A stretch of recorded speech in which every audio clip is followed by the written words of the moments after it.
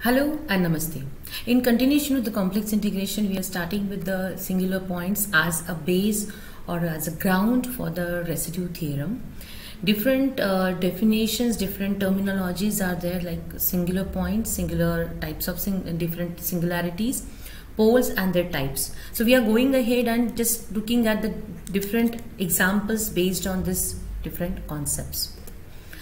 Singular point, a point at which the function f of z is not analytic, is called or it's known as a singular point or singularity. Now there are different types of singularities.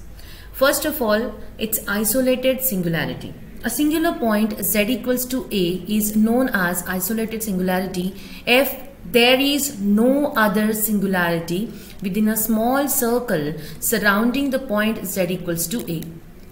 Otherwise, it is called non-isolated singularity. For example, if we'll go ahead and check this particular function f of z, which is z square upon z minus 2, has isolated singularity at z equals to 2, because in this particular function is known to be a singular, having the singular points if the denominator is going to be 0, or this particular function is said to be this analytic function.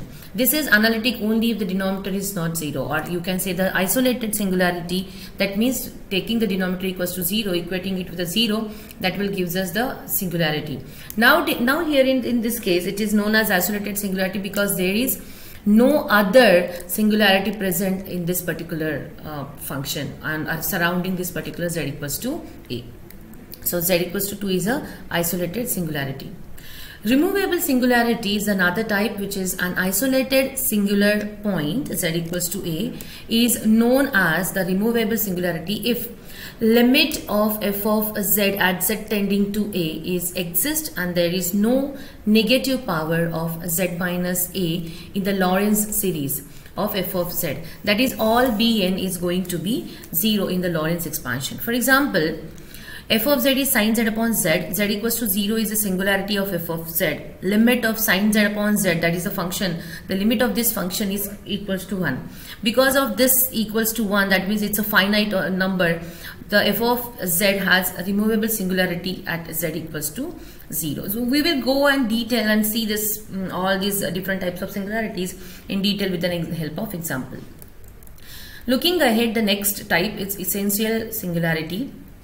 A singular point z equals to a is known as essential singularity if the number of negative power terms of z minus a in Lorentz series is infinite. If we have got this infinite series, then it's known as essential singularity. For example, f of z is e to the power 1 upon z minus 2. So if you just observe here, this is, we can go ahead and find out e to the power z, the expansion of that Maclaurin series. We can have 1 plus z upon 1 upon z minus 2 plus 1 upon 2 factorial into z upon 1 upon z minus 2 the whole square and so on. Since the number of negative powers of the term z minus 2 is infinite, z equals to 2 is essential singularity. And therefore the last singularity is known as a pole of order m. An isolated singularity z equals to a is known as a pole because, again, if you'll check this is again, pole is nothing but an isolated singularity. Even similarly, the removable singularity is also an isolated singularity, and on the top of it there is another condition of limit, finite. Now here in the pole of this order m, its isolated singularity at z equals to a known as pole of order m if Lorentz series all the negative powers of z minus a after mth power are 0. That is, highest power of 1 upon z minus a is m, then only it is known as the pole of order m. But whenever, suppose for example here, f of z is 1 upon z minus 1 into z minus 3 the whole square. Z equals to 1 is a pole of order 1 because we do have it here just a 1 power here, wherein z equals to 3 is a pole of order 2 because if you observe here it is repeated 2 times. So there are different methods to identify the pole of order m, symbol pole, and it is very simple as that per the definition here.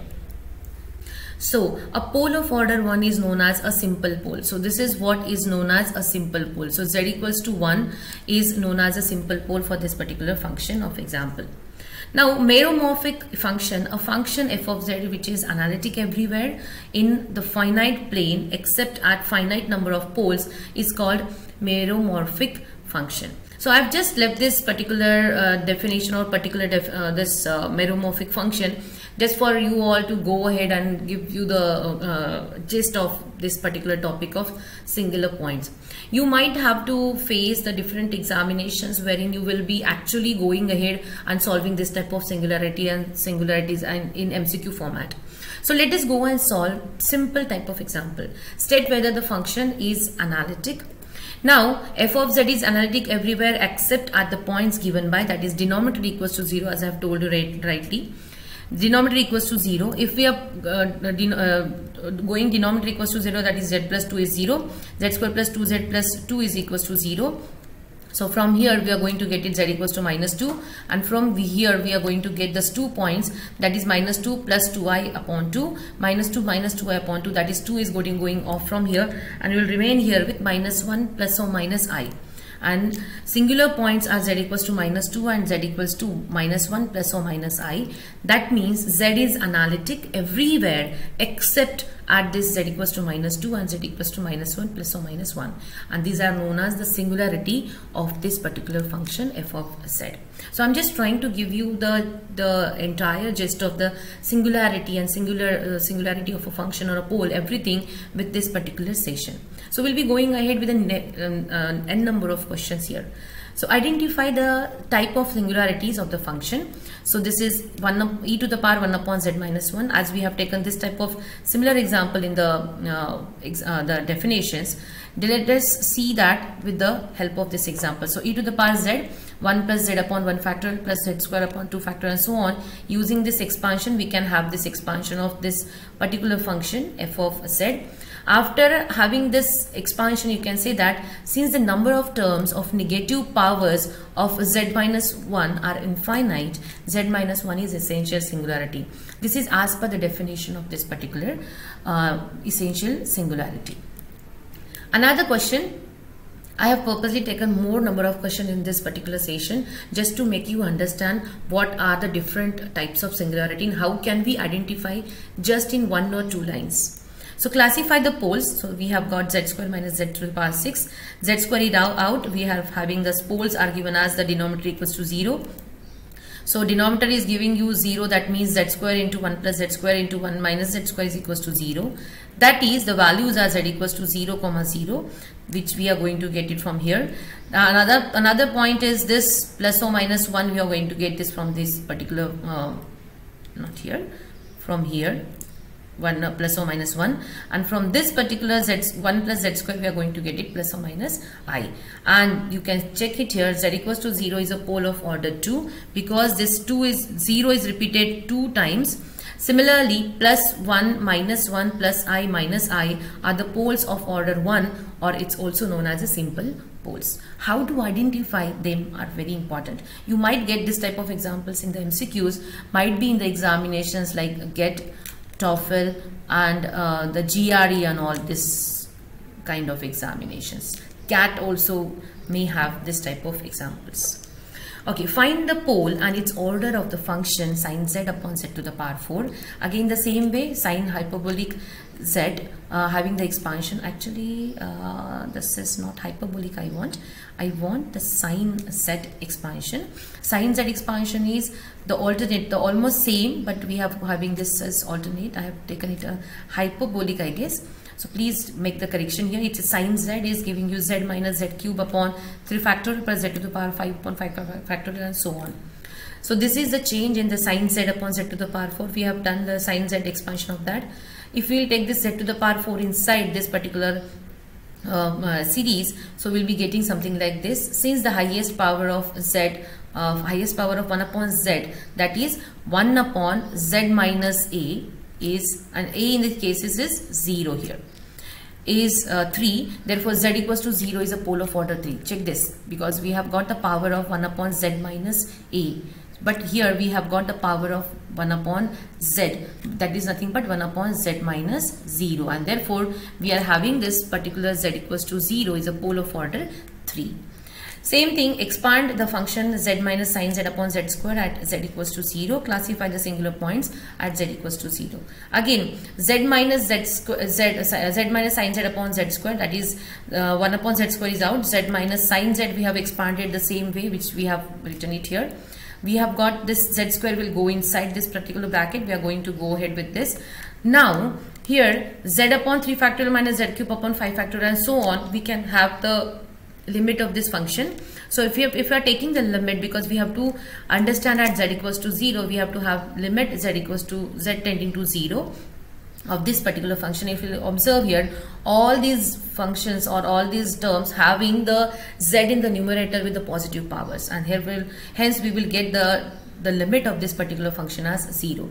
Since the limit is finite, because it's a 0, we have got some number over here. So z is known as a removable singularity. It can be removed. That's the reason it is known as removable singularity. Then identify the type of singularity of f of z is 2 minus e to the power z upon z cube. F of z is this, again the same thing, e to the power z, the expansion we have written it. Taking, this is what is the expansion of that e to the power z. Taking z cube inside the bracket, we can have it here. Z cube, again, since the highest power of 1 upon z is 3, z equals to 0 is the pole of order 3. For purpose, I have taken a different kind of examples here so that you can quickly go ahead and put the MCQ or attempt MCQ type of questions. Identify the type of singularity of f of z is e to the power 1 upon z square. Again the same way, e to the power 1 by z square. So e to the power this, which is nothing but e to the power 1 into e to the power this entire bracket. So we have taken it this separation here in this way. So it's nothing but e to the power, so e to the power 1 into e to the power this particular bracket, which is nothing but e, that is e to the power 1 into 1 e to the power 1 upon z square. Again this expansion, so this entire expansion will go like this. And if you'll observe here, since the number of terms of a negative powers of z are infinite, z equals to 0 is an essential singularity. This is what we can easily check in just 1 or 2 lines, the type of different types of singularities here, as well as the simple pole and a multiple pole. Find the singularities of the function cot of pi z upon z minus a the whole cube. That is this, we have just, cot is nothing but cos by sine, and we have taken that the singularities. Denominator equals to 0. As denominator equals to 0, that means we have got z equals to a. Then sine of pi z equals to 0 means what? Pi z is equals to n pi. That is n is going to give us 0 plus or minus 1 plus or minus 2 and so on. So z equals to n. That means n is nothing but 0 plus or minus 1 plus or minus 2 plus or minus 3. And hence, since the neighborhood of z equals to a, there are infinite number of singularities. You can check that there are infinite number of singularities. Z equals to a is non-isolated singularity. If we have got the infinite number of singularities at that particular point, we can have the non-isolated singularity. Again, if we'll check that there is no the restriction, that means there is no restriction given to us, like for example mod of z minus a is equals to some r or something. So if this has been given to us, we can have, okay, so which point is inside, that only we can consider here as the singularity. But here we can't, they have not given us, they have just asked us to discuss about the singularity, and therefore there are infinite number of singularity in the neighborhood of this z equals to a, and that's the reason it is known as non-isolated singularity. And yes, this is one of my favorite, which is known as self-observation slide. 1, 2, 3 questions have been given to you, and I've given you the answers along with that. Please do solve. It is just one or two steps question, but yes, this type of questions, it will be very useful for you to go ahead and find out the MCQ type of questions in your competitive examinations. Thank you. Happy learning.